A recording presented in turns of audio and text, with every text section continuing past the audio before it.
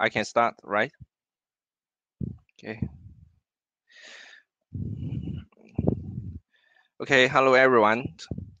This is Duican Huang. I'm from Huawei Consumer Cloud. I'm very happy and honored to share our experience in using Cassandra. This is also the first time I participate in the Apache conference. So go straight to the topics I share. My topic is large-scale Cassandra use case and the best practice at Huawei Consumer Cloud. This sharing is mainly divided into 3 parts.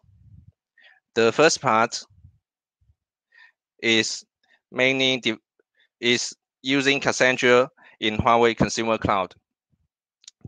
This part mainly talk about how we use Cassandra. The second part is lessons learned with using Cassandra in production environments. This part talk about some issues we have encountered in the production environment. And the last part is best practice for using Cassandra in Huawei Consumer Cloud.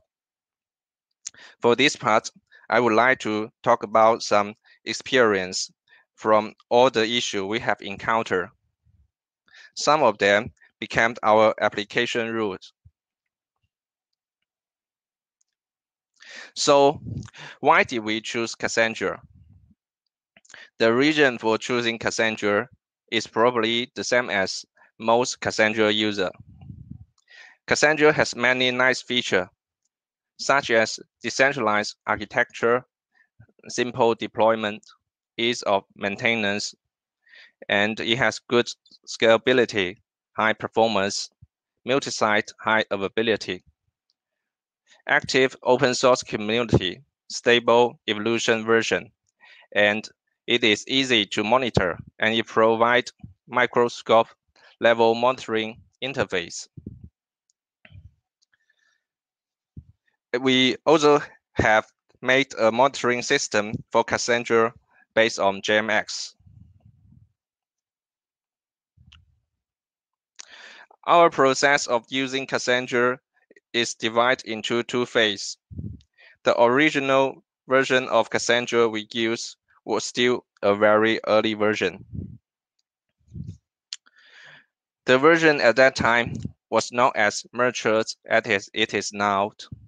At that time, our understanding of NoSQL was still unclear, and Cassandra was used as a relational database. We made a lot of change to Cassandra. We modified the source code to deeply customize the storage layer to adapt to the telecom level applications. On the driver side, we encapsulate the interface of script defining JDBC-like interface and provide SQL-like statements.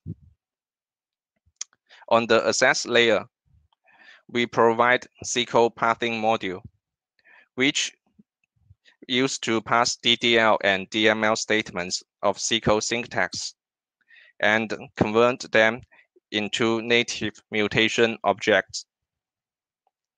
On the storage layer, we modify the serialization and deserialization formats to reduce storage space and modify the query iterators logic to adapt to the new serialization and deserialization format.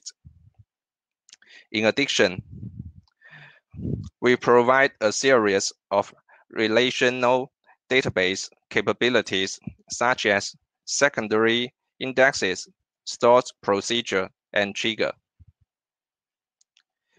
The result is that we only use Cassandra on a small scale and even get up at last.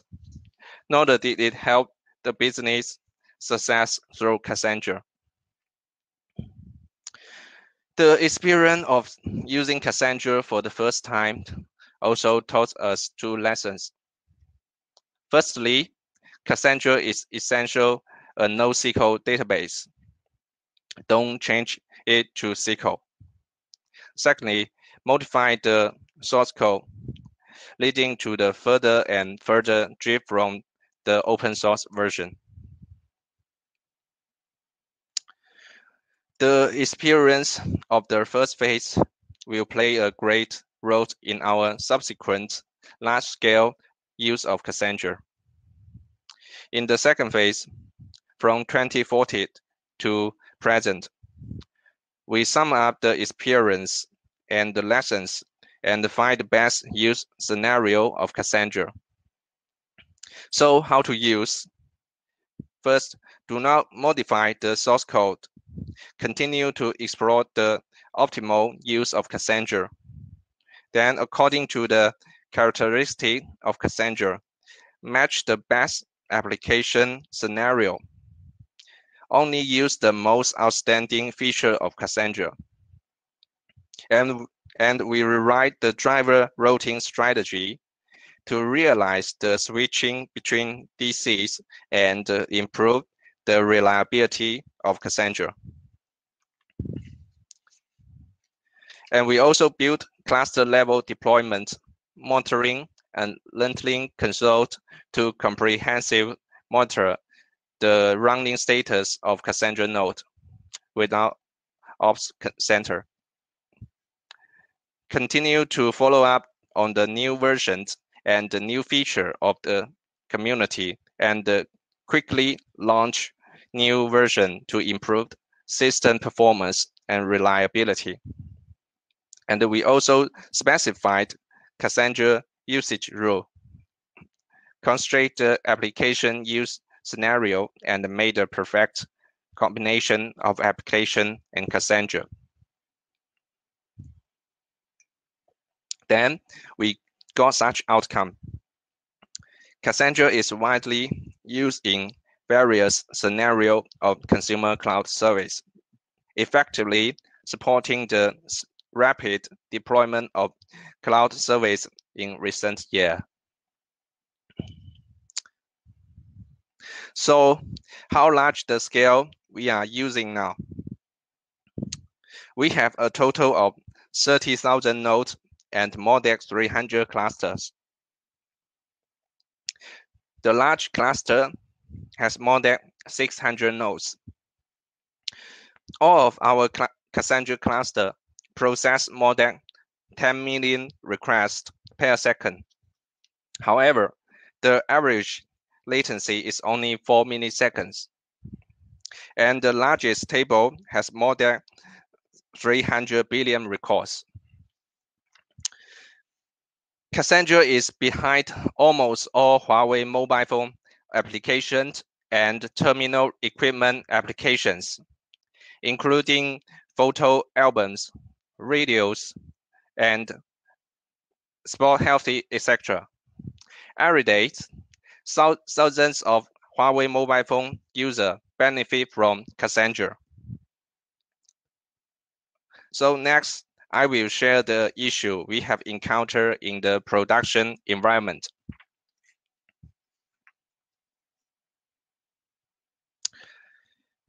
As your cluster becomes larger and larger, there will be some problems. In other words, you need to face some challenges under large clusters. I can summarize it to the following challenge. Challenge 1, cluster stability caused by large scale and large data volume. Challenge 2, data consistency issue. Challenge 3, infrastructure issue. And last challenge, quickly problem identification, narrow down and recovery. I think most Cassandra users may have encountered this challenge as well. Next, I will share our experience according to some typical Cassandra issue listed below,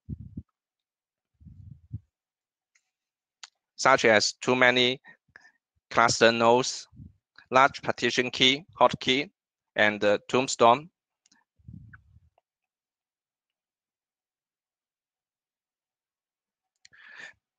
This first one case is the capacity issue. This issue caused by too many nodes in a cluster. A production cluster has a single cluster of 600. During the expansion process, the CPU and the load of all nodes soared, causing all application requests to be blocked.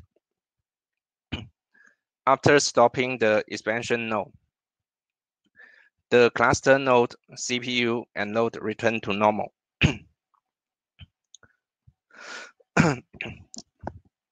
We can see from the screenshot here. The disk util and the load of cluster node has risen sharply. Okay, I have a drink. The success rate of requests have dropped by 15%. Facing the problem of large number of nodes, there are two solutions. First, control the scale of the single cluster. Many number of the virtual token. Try not to exceed 100,000. After the cluster is too large, it is necessary to consider the speed of the cluster so that a cluster cannot be infinitely expanded.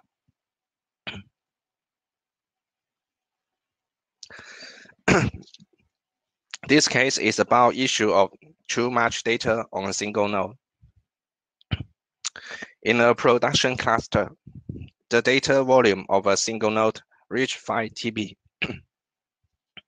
The cluster become very unstable, frequent full GC, and even out of memory. Data migration is also very easy to view.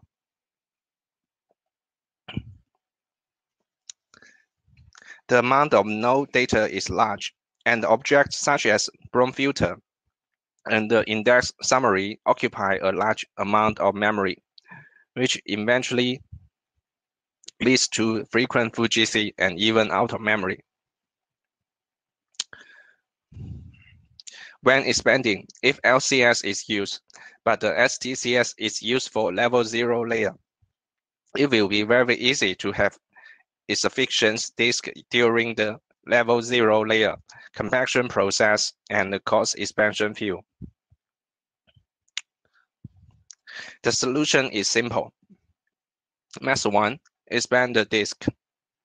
Method 2, temporarily modify the compaction strategy of level 0 from STCS to LCS. Set this parameter here to true. In addition, the data volume of a node should be monitored in real time. It is recommended that the data volume of a single node not exceed 1.5 TB.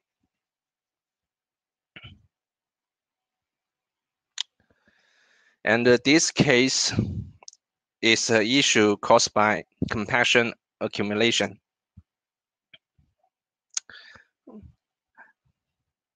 At the production cluster node, there are a lot of compaction pending tasks.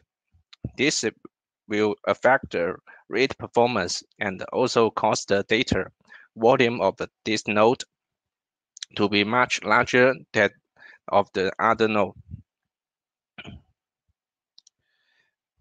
Use the compaction status command to view node compaction. It is found that the node has a large number of pending tasks. A large amount of the compaction pending shows that compaction cannot keep up with the writing speed, and the lots of small file cannot be compacted in time, which affect the read performance of the application. This figure here shows that more than 30,000 compaction are pending, and it results in slow read requests to this node. And this two figures shows the comparison between the compaction task without pending and with pending. The graph here is normal. This is the without pending task shows a read latency of 0.5 milliseconds. And the graph of write with pending task shows a read latency of 161 milliseconds.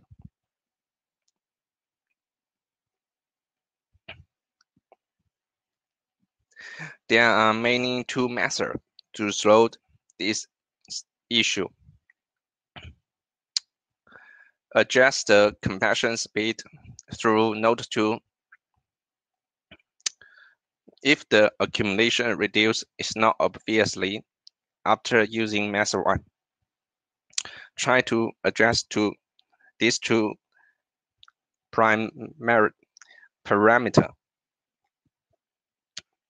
Such, for example, this one is configured in the Cassandra.ml, and this parameter is JVM start parameter.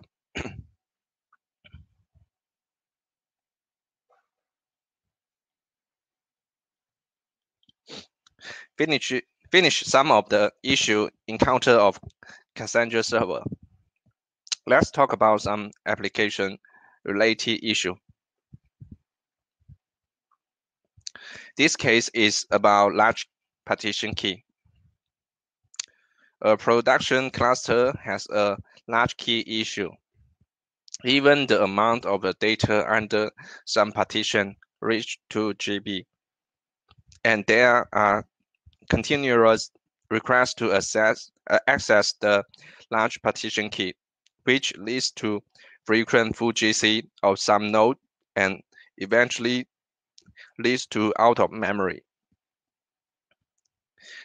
As can be seen from the figure, there are many alarm logs in the Cassandra system logs. The solution is to design the table structure together with the application side and standardize the weight Cassandra in use. Then avoid large key from the design. And what we need to pay special attention to is that large partition key issue can only be solved on the design.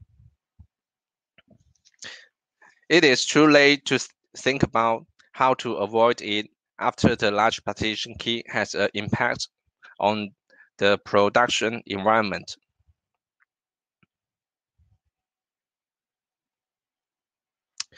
There are two ways to solve the large partition key issue from the design. First, don't modify the table structure, but solve the large partition key by changing the application usage scenario. Or you can modify the table structure of application to achieve the purpose of discrete large partition key.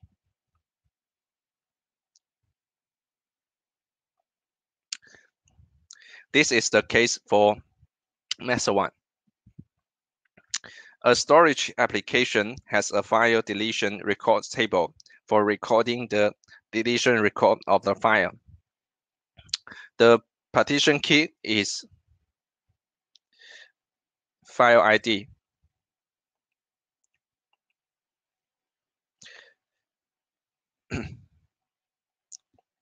For personal file, the deletion record under a file will not be very large. But for public file, such as lock screen picture of Huawei phones, there will be a large partition key issue. And then we did the optimization. Before each file is deleted, first determine whether the file is a hot file. If it is a hot file, no more delete record will be end. In this way, there will not be too many deletion records under public file.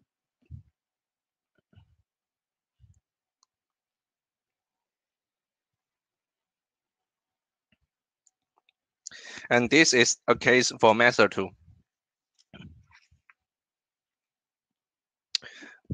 A radio application uses a table to record the reservation detail of a radio resource. For example, a movie is about to be shown, and the user can be subscribed to news in in advance. After the movie goes online, the application pushes the message to each user. The primary key of this table are resource ID and user ID. The partition key is resource ID. If you use resource ID to record a popular movie, then the user ID of the resource ID will reach tens of millions or even hundreds of millions. This will definitely cause a large partition key issue.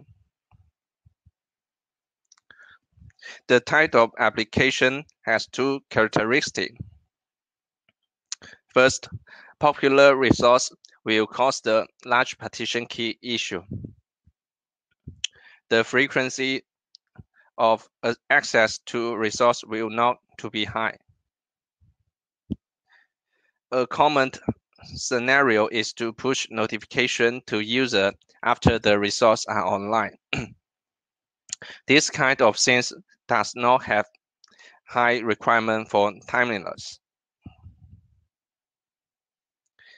In this case, the solution is to discrete the partition key. Detail about discretizing partition key are omitted. The method in the slide is just an example. You can discretize partition key in other way. Here just an example. The resource ID continue to be discrete, such as discrete into 10,000.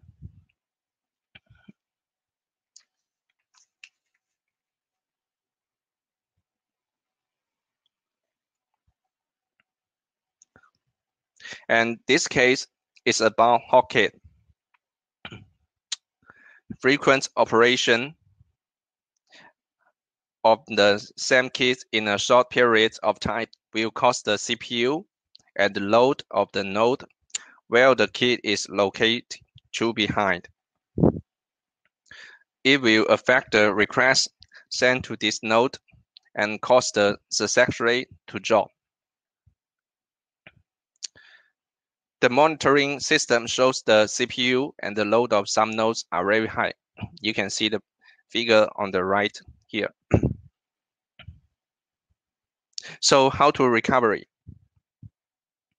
First, find the hotkey, log in to the abnormal node and use top partition to check which partition key under which table has the highest operating frequency. Then share the hotkey. The application side can use the blacklist capability on the SDK side that we deployed based on the Cassandra driver to block the hotkey directly. And finally, it is designed to designed to avoid causing hotkey problems in Cassandra. First, identified application scenario that may generate hotkeys during design. And then, according to the identified scene, set up a cache on the application side to reduce the impact on the database when the hotkey appears.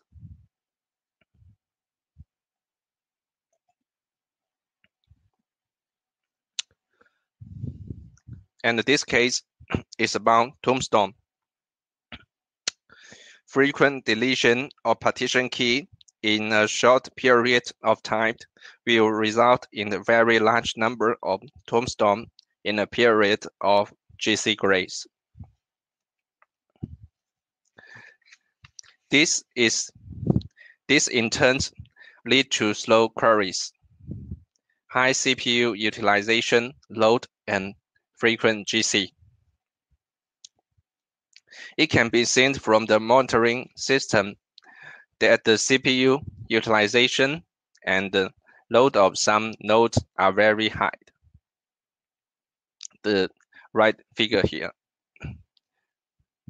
At the same time, we receive a lot of warning message.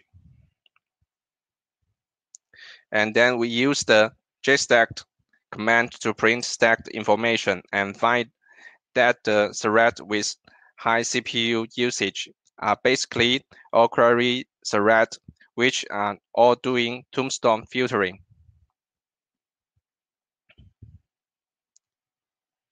The emergency measure is that first delete the data under the partition key, and then reduce GC grace. In this scenario, this value can be reduced to speed up the physical clean and recycle time of tombstone. Through this event, we believe that Cassandra is not suitable for applications that are frequently deleted and queried.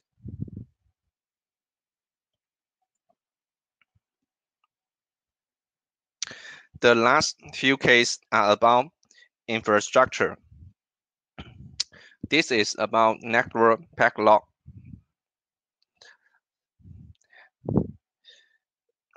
This case is mainly to share how to identify such issue.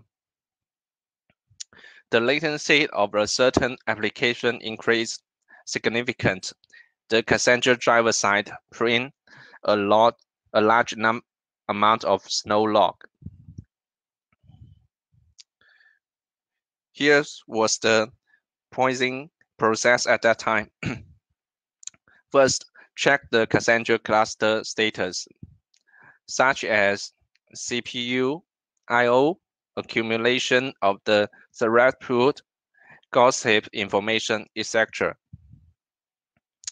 If there is no problem after first step, you can check the network for problem. So how to find the faulty node? You can use get endpoints to query the copy nodes of the key to find the public key, to find the public node of the key in the slow query. You can see the figure on the right. And from the picture on the right, you can see all the partition key involved in slow query have a common replica node, 23.20. Finally, it was found that this node has a issue with the network card, and there was a packet loss problem. After the packet loss is repaired, the application latency is normal.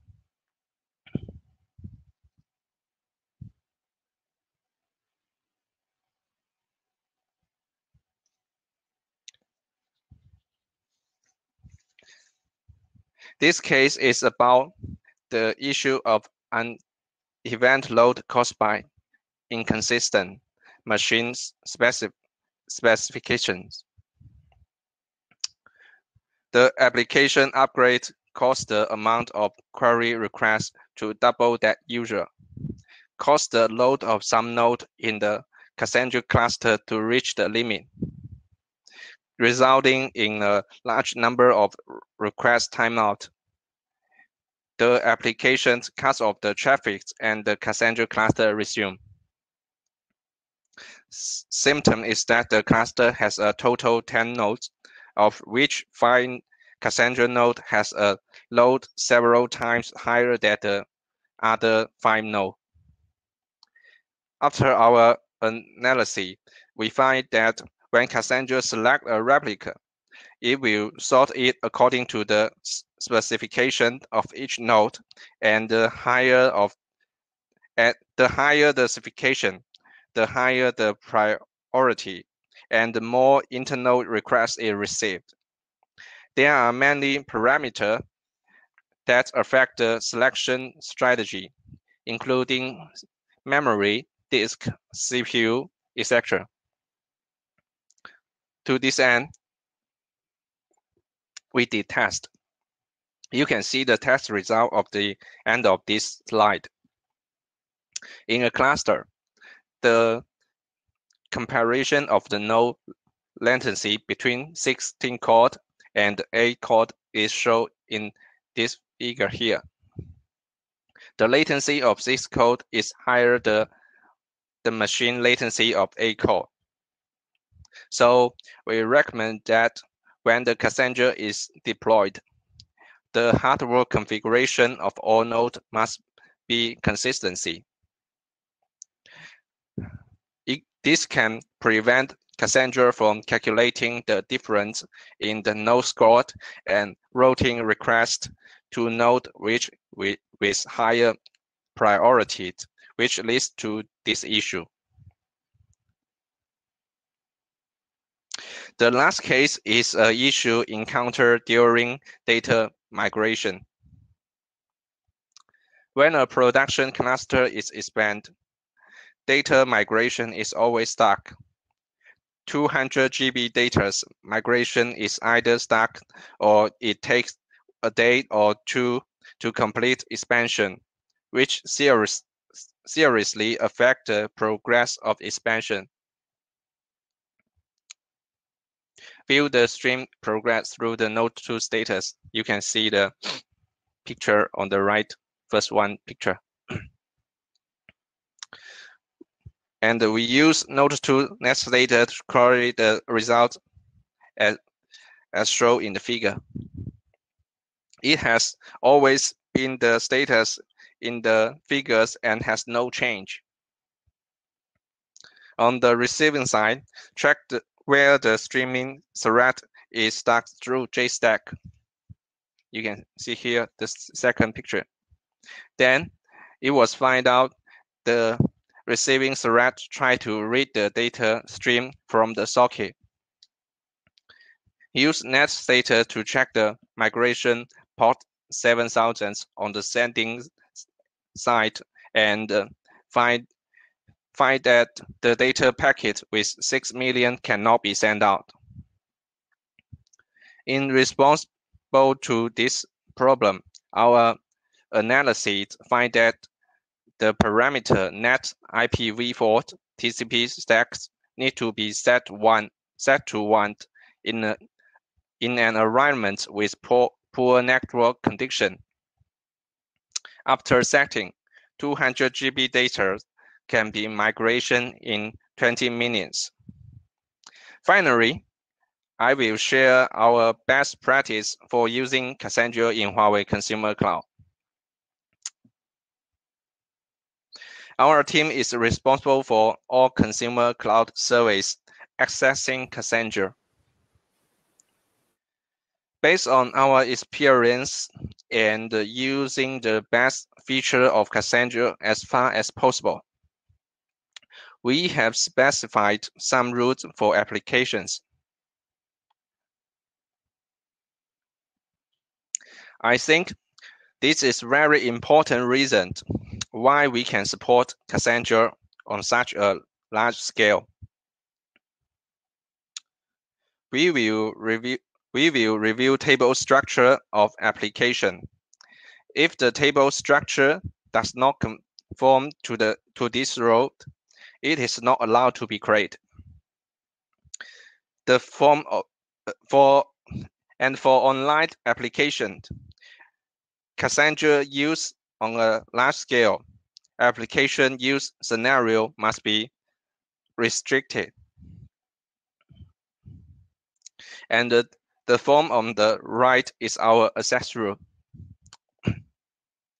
such as a single partition key is not discrete enough, lead to hotkey, and the number of the records for a single partition key does not exceed 100,000. And large capability application need to consider TTL to prevent unlimited data growth.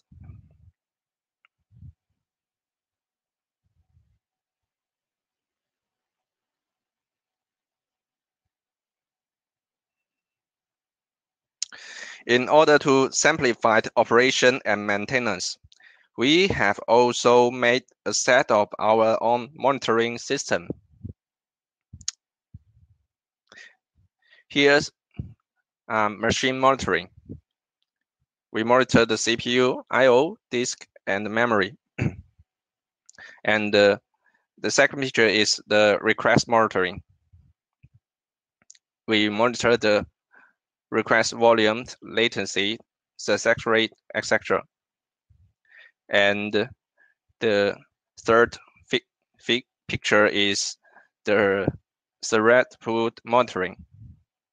And we monitor the Cassandra throughput, such as read, write, compaction, and etc. And the last picture is the cluster scale monitoring.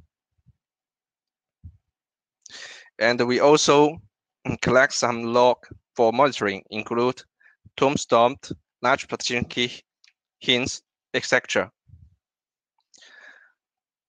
That's all I have shared this time. Thank you.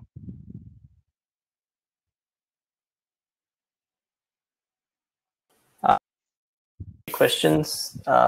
Thank you, firstly, for that presentation. Very informative.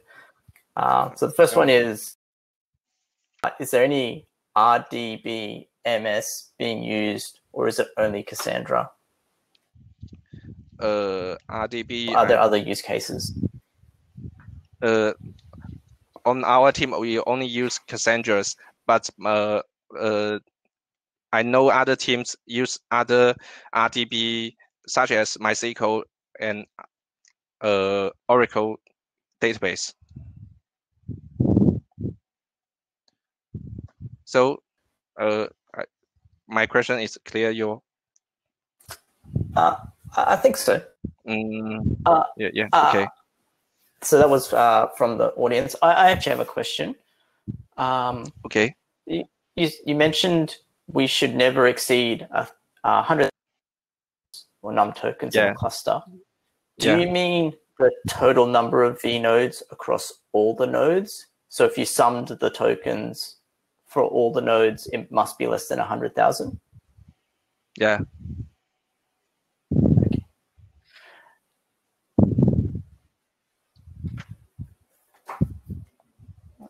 All right.